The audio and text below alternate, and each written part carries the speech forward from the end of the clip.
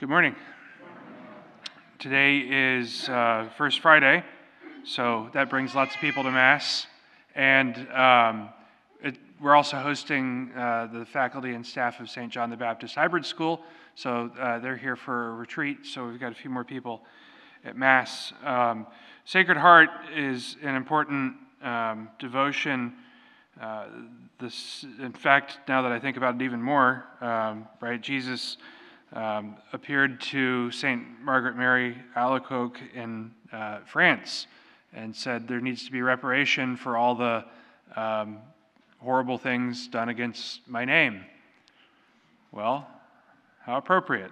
I don't know if it was real or not, or if it was just one of those made-up internet things, but last week I saw this thing where supposedly the power went out in Paris, and the only building that was left illuminated was the Basilica of Sacre-Cœur, Sacred Heart. And, you know, it was all the internet people were like, look, see, God told me through the internet something important's happening. I don't know if that's real or not. You guys believe too much of what you read on Facebook. You do. You should switch over to X and follow Elon Musk and see what Elon has to say. He knows what's going on. Anyway, but it's true, not just the stuff that we get outraged about that we see on TV, but the things within our own community that are outrages against Christ. We were having a conversation last night at dinner. Had some folks over, and we were talking about things that you're not allowed to say, there's that one word that you're not allowed to say. You're not even allowed to say the letter that it begins with and refer to it as that word, right? Everyone knows what I'm talking about. And we were saying people get more offended by even kind of talking about the word than using the name of the Lord in vain. And there's something deeply wrong with that, right? That we would say it's more okay to blaspheme God than to say a word that society has said you're not allowed to say. And really that's kind of the way that society and religion have interacted. And if you go back, it kind of started in France. All the problems are French. They had their revolution there, right? And they said, we don't need God anymore. Let's start cutting everybody's heads off.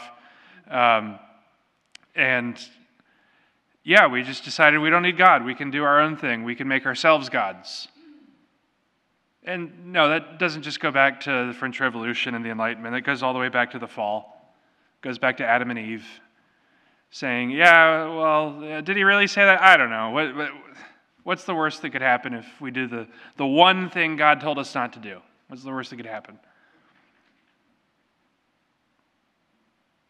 And so we live in a world of blasphemy. We live in a world that mocks God. We live in a world that wants nothing to do with God. But here we are on Friday morning at 9 a.m.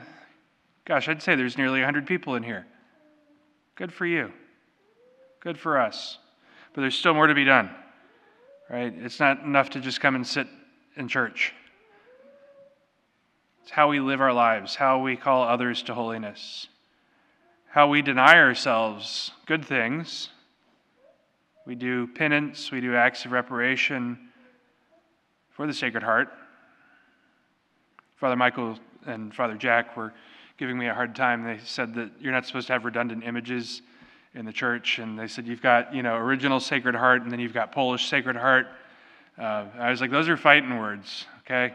Don't be talking about Polish Sacred Heart in a bad light. But truly, we have to ask ourselves, what can I do? What more can I do? I already come to Mass every day. I already try to pray and to do the will of God. Maybe I even already do penance. Well, maybe we need to do more penance, right? Jesus told his apostles certain demons could only be cast out by prayer and fasting.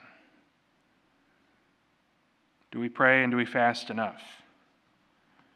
Fridays are a day of fasting. They're a day in which we're supposed to do something that reminds us of the crucifixion.